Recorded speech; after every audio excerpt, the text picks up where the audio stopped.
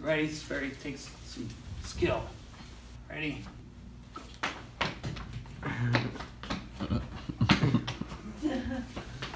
Oh, here it comes. How much time? 8.02 seconds. 8.02 seconds.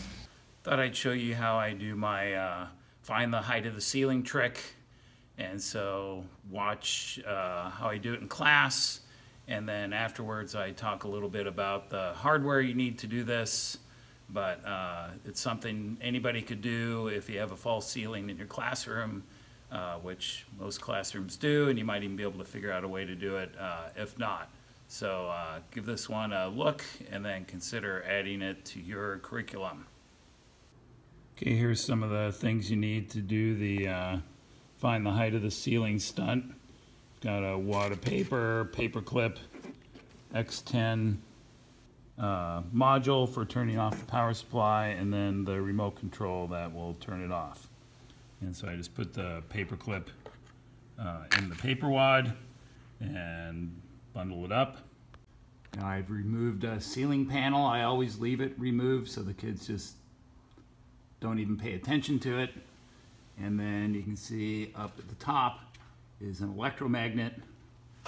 And as we climb up here, you can see I have a power supply, and then that's an X10 module that I bubble wrap around so you can't hear it click when I turn it off. So now the paper wad is hanging from the electromagnet, and I have my remote control in my hand, so anytime I want to drop it, I have it in my pocket and I turn it off and it falls on command. So we can see how high the ceiling is. We measured it last time, right? It was about 2.9 meters. But there's a part of the ceiling this is a false ceiling. The real ceiling is up here. And so I want to know how high that really is. And so here's the floor. There's the real ceiling. What I'm going to do is throw a paper wad up so it just almost hits the ceiling. And we're going to measure the time up and down, the total time. And from that I want to figure out the height of the ceiling, technically the height above where I release it from. We can always then just add that onto it. But when you start to do a problem like this, it gets a little trickier than you might think. You might say, well, I'm going to make the origin where I release it from, and I'm going to make up positive. That's pretty much what the book would do. And if you write out the equation for position, we have time, and I want to know position. We set that to 0, but do I know the initial velocity? Yeah. I do? I'm just going to throw it, and so it requires a certain one to make this happen, but we don't know it. And so it looks like this is a tough one to solve. There is a way to solve it, but another way is to exploit the symmetry of the problem. How fast is it going at the highest point? 0. 0. So I'm going to change my problem, and I'm going to say the origin is the ceiling, down is positive, and now what is V0? 0. 0. And so I can work this problem that way. And so y would be how far I go. And y0, I'd make 0, and that's 0.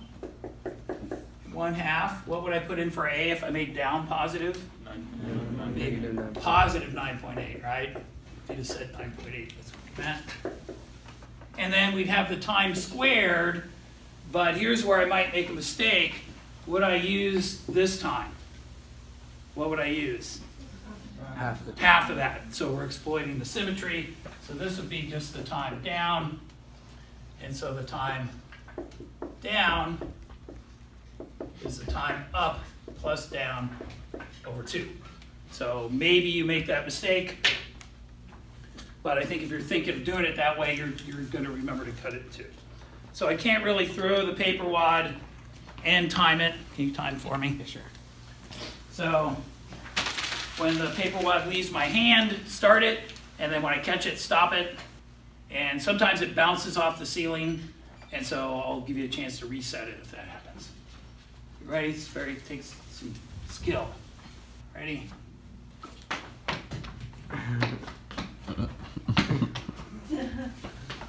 Oh, here it comes. How much time? 8.02 seconds. 8.02 seconds. So let's just say 8 seconds. Otherwise, 8 seconds. So that makes it pretty easy. So 8 seconds over 2. 4 seconds. We have 1/2. 9.8 times 4 squared. So that's pretty easy. So 78.4 meters.